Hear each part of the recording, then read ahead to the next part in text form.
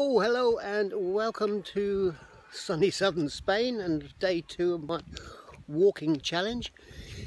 I'm just finding a little bit of shade here so we can talk about what's what. Oh, there we go.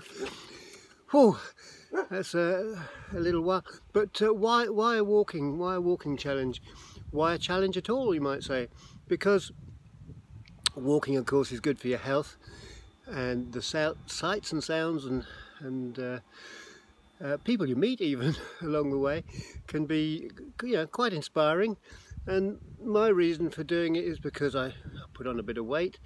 I lost 15 kilos over the last 18 months, but since our dog died, I haven't been walking quite so much. So I thought, no, I need to do something, and also to inspire you guys to do something for yourself. If you can do something for 30 days, it pretty much becomes a habit.